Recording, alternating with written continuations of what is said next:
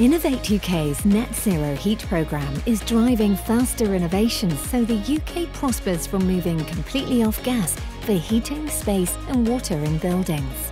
The Net Zero Heat cohort are UK companies that will play a huge role in delivering this, and we're working collectively to overcome barriers to their growth and scaling out. We'd like to share their stories.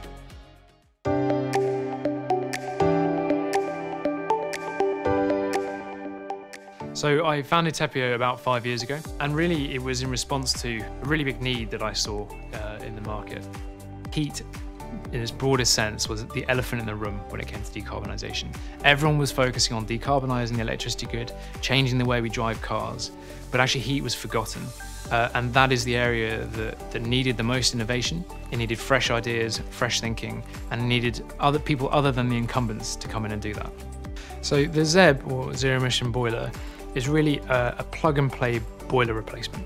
So for 95% of us that heat our homes with gas or oil boilers, this is a product that enables you to quickly replace that with something that gives you the same heating performance, but is not going to cost you the earth. So it's a low-cost, low-hassle way of decarbonising your home. The way that it works, it pulls electricity from the grid to then charge up its core. That core can store up to 40 kilowatt-hour, much like a thermal battery. It then releases that energy when the thermostat calls for heating or hot water. The thing that makes this product unique is the way that it decouples the charging, so when it pulls the electricity from the grid, to the discharging when it heats your home.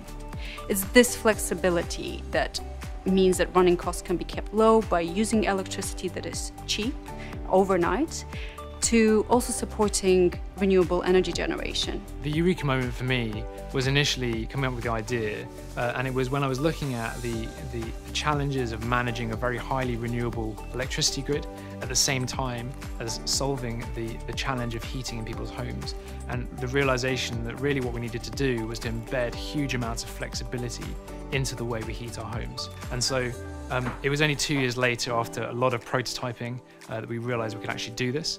And really that was the moment when everything came clear.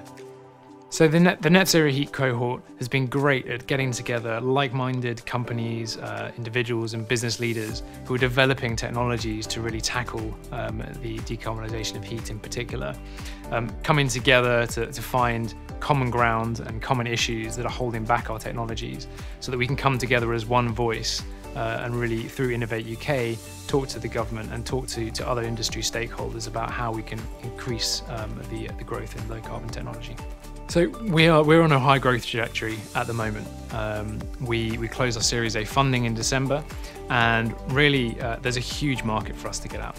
We sell 1.8 million gas boilers in this country every year, so that is an enormous market and there's an enormous need for change. So really the sky's the limit.